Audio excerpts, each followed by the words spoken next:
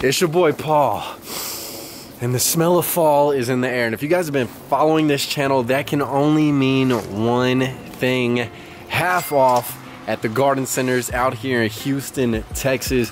It is October. It feels great outside. It is a perfect time to plant some hardy perennials. And with half off in the air, it's time to go cash out on some plants. So join me. We're gonna do another bargain plant shopping, plant buying, and gardening extravaganza all in this video. But before we get started, always remember, Earth is my planet. Earth is my planet. And we have arrived Houston Garden Center in the fall, half off regularly priced plants. Y'all can see all the hay. Fall is in the air. Let's get to shopping. So the first plant I'm gonna grab is going to be a crepe myrtle with this purple foliage. Now crepe myrtles are spammed throughout the southeast, but I do want a small tree slash large shrub that does have this color. This is pretty much the only thing that is non-tropical that will have this color and flower besides Allura petalum. So I'm gonna grab one of these to throw in the yard. They're gonna be $45. Retail is $90, which is crazy. They're in 7-gallon pots, which is excessive, but nevertheless, I'm gonna grab one. So here's a slight indication of the color of the flower. So yeah, now it's just a matter of picking out the biggest one that looks the healthiest. I think I'm gonna go with this one, man. I'm really gonna try and have it be a single trunked tree. Look at this sea of lime green. So the next plant I'm getting is this Alyssum parviflorum. Now I have grown some Alyssums that died in the drought. I'm gonna buy one of these. The lime green is crazy. This is a sunshine Alyssum. So I probably will grab one, maybe splurge on two, and have that nice lime green evergreen pop in the yard. I'm gonna get 3 Texas sages. I had a couple and they did well. They have these that are like super green, and then they got ones that are kind of more of a mint. So I'm gonna get some super greens and some mints, and y'all can see the flowers are gorgeous. The bees and butterflies are working them right now. So here's another absolute beauty that is native.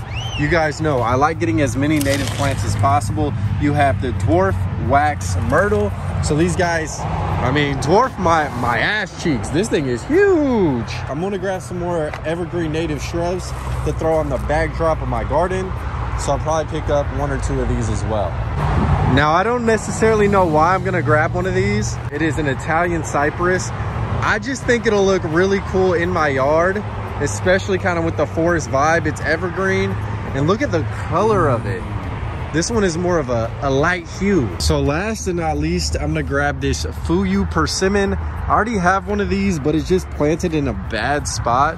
So I'm gonna grab one, give it more prime real estate, and hopefully I'll have some persimmons popping off for your boy.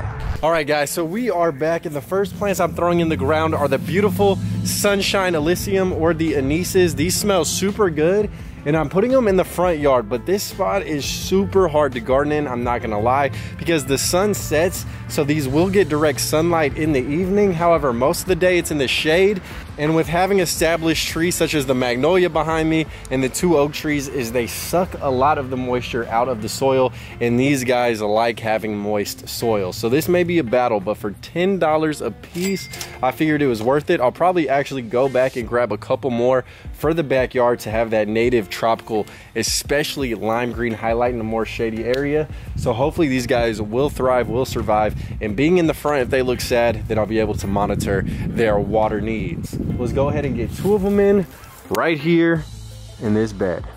So as I dig a hole, just check the surroundings. Dark green. And that's why having a slime lime anise will definitely work. These guys grow from zone 6A all the way to 9B. Oh yeah, lights up the space like a Christmas tree, right? Hey, it does though. And another thing about the anises is they can tolerate a bunch of different soil types such as clay, sand, nice fertile loam, but they need a lot of water. Okay, and so that's why putting it here is definitely a calculated risk, but for $10 I rolled the dice because natively these are a wetland indicator. They do propagate easily from cuttings if you would like to grow more, and honestly I just want to see how these guys do, but that's why I'm trying to get them acclimated in the fall/winter when there is more of abundance of water versus planting them in the late spring and or summer. But check out the absolutely architectural structure of this clean evergreen. Slime, lime, definitely lights up a shady space like a Christmas tree, playboys. Woo! So I never thought it would come to this, guys. I think I'm running out of space. So I'm looking for a location to put in this beautiful codeine crepe myrtle, right? Purple crepe myrtle. But it's in a 7-gallon pot, and with all of these pine roots, I don't even know if I'll be able to dig a big enough hole. I was thinking of having it in this lush corner, but this area already has tons of purple in terms of flowers, but it does strictly have green in terms of foliage color. So I could tuck it back there, but what I think I'm going to do is try and put this one in the front of the bed. If it doesn't work, then I'll tuck it in that corner where I have a dead avocado tree.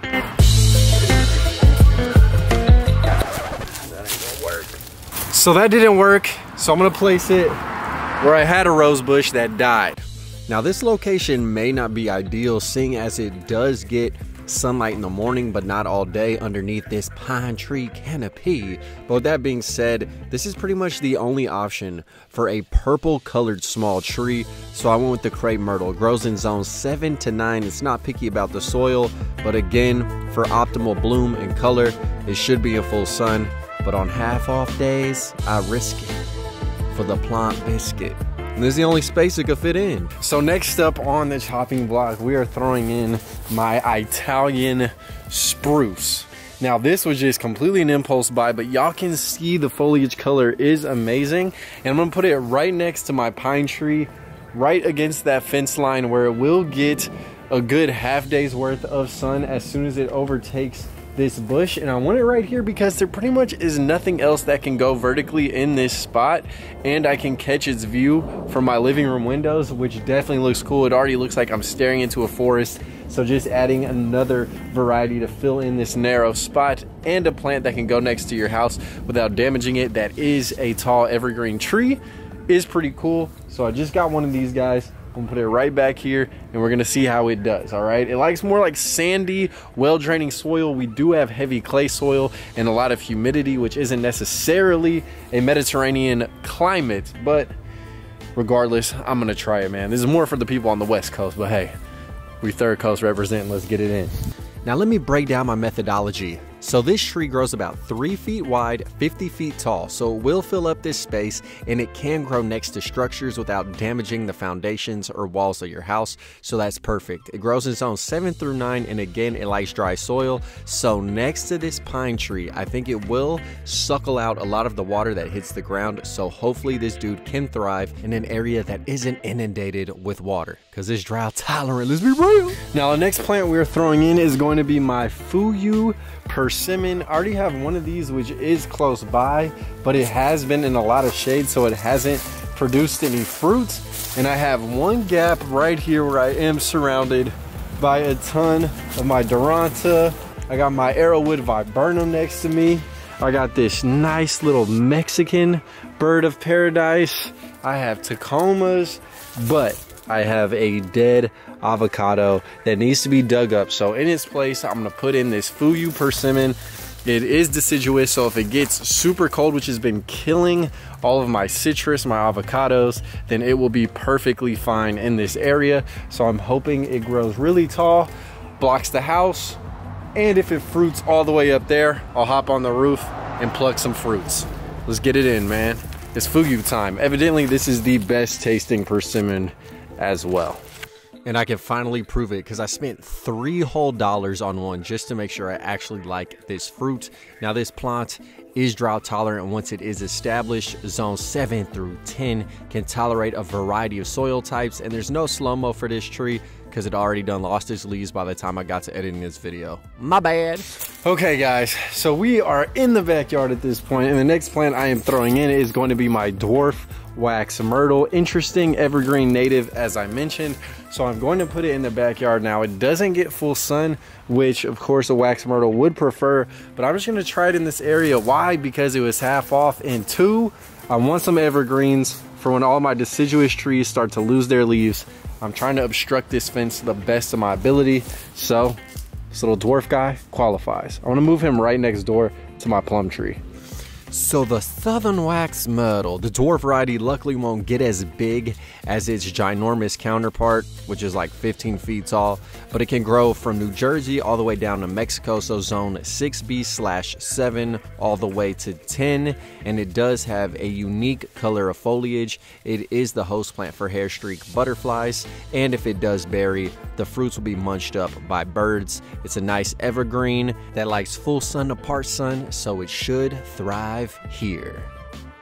Commonly known as the Texas sage. Now this dude is a super light mint color. I'm gonna plant it underneath my pine tree because this area does tend to dry out quicker, having the roots from a large established tree. This is a drought tolerant, more desert dwelling species, which is perfect, especially since it has been so hot lately, and also because this plant can survive a freeze and still remain evergreen, pristine, and it has amazing flowers. So we're gonna get the first one, which is the lightest color one in this bed, because all this dark green needs a little contrast.